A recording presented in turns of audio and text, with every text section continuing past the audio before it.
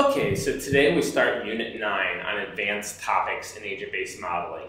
Now, unlike some of the other units, this unit is going to kind of jump around a little bit. It's going to go on a bunch of different topics and talk about a bunch of different concepts.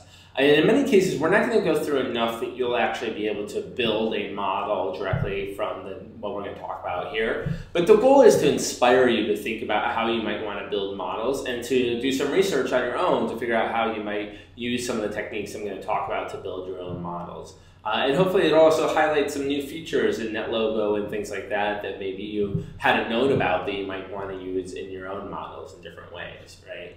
So to begin with, I'm going to talk about a spot that's near and dear to my heart, which is incorporating machine learning in different ways into agent-based modeling, right? And if you think about it, if you think back to what we've thought about already, we've talked about two other ways to incorporate machine learning. And in Unit 3, we talked about using machine learning to help agents make decisions vis-a-vis the L for all bar problem, right? And then in Unit 5, we talked about using, Unit 7, we talked about using agent-based machine learning to optimize an agent-based model using behavior search, right? To kind of calibrate an agent-based model, if you will, right?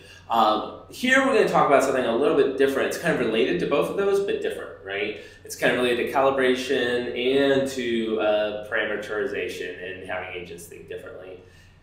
And so let me just get to it. So this is a set of work that I've been doing for the last 4 or 5 years with David Darman, who's at the Uniformed Services University now, Junpei Harada, who's at Amazon Japan, and Jared Sylvester, who is at Booz Allen Hamilton now. All three of them were at one time students working with me on a variety of projects, and with Michelle Gervon, who is a physics professor and an expert on networks at the University of Maryland, and also an external faculty member for the Santa Fe Institute. And we were kind of impressed by the new big data that was coming out, right? You see all this data about Twitter, about apps, about all these things, and we have all these new impressions that people are leaving on the digital sand. People have called this digital exhaust at times, right? It's things that this data that's just floating out there. And we were interested in trying to know, could it tell us something new and interesting about human behavior, right? Since it represents some sort of impression left by a human by an action that decided to take, right?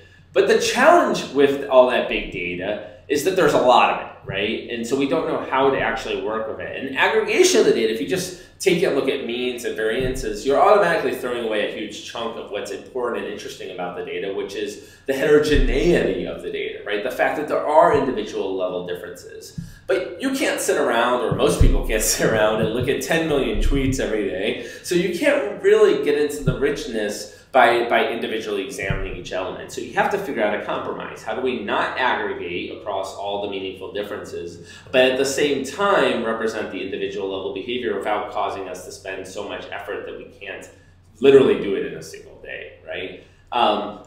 And one of the solutions is agent-based modeling, right? Because agent-based modeling lets you represent individual behavior, but do it in a computational format that doesn't require you to kind of hand code necessarily every single individual behavior. However, traditionally, agent-based models are derived from theory, right? Now, we've pointed out some exceptions to this as we've gone through this course, but the vast majority of them have been derived from theory, not from data. So can we create agent-based models directly from big data, right, that would model the individual behavior that we're seeing without having to hand code each and every model, right? And we came up with a solution. Our solution was, let's use machine learning to derive individual level rules for the agents automatically, then use the resulting ABM to understand the overall emergent properties of the behavior, right? And the particular framework we decided to use was one that comes out of the Santa Fe Institute, and it's this work that's been done by Jim Crutchfield, Cosmo Schlese, and a number of others while they were there, and have gone on to do since then as well, on creating epsilon machines. So epsilon machines are this idea that you have these machines, these state machines, sometimes called causal state models, right, that you can build for each and every individual, in which you group together statistically similar paths that give the same future, right? So, and sorry, let me take a step back on that. You group together paths that give the statistically similar future. I put the words in the wrong order there, right? So if you assume, for instance, that a data series that you're observing about an individual's behavior, so for instance, like whether or not they've tweeted at a particular time, is generated by a conditionally stationary stochastic process. In other words,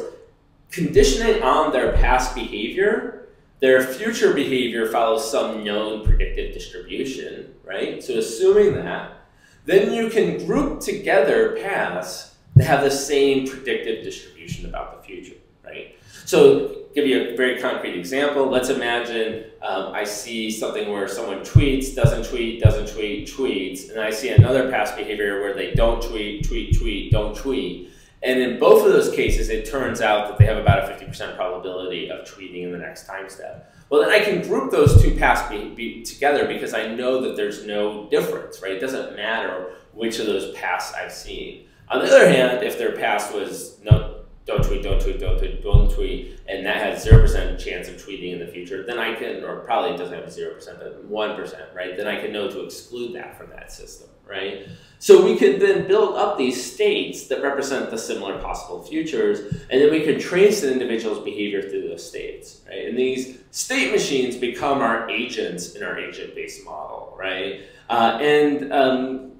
There's been some great work in this space using what's known as the causal state splitting and reconstruction algorithm, where you can show that you can learn this fairly quickly for a large data set, given that you have a small look back window and a small alphabet. But we'll talk about those limits in a bit.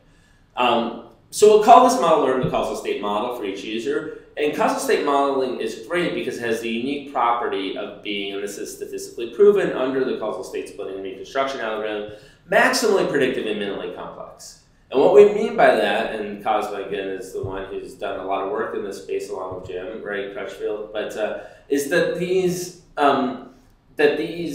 systems have the maximum ability to predict the future given the past behavior, right, that they've observed so far. They're not going to be worse than any other. They're not going to have any additional biases or anything like that. And at the same time, they're going to have the smallest number of states in the system. And that means that's what we mean by minimally complex, right? So that's a great kind of definition. So now that you kind of have some idea, some flavor of how computational mechanics might work with big data, I'm going to take you through two quick examples.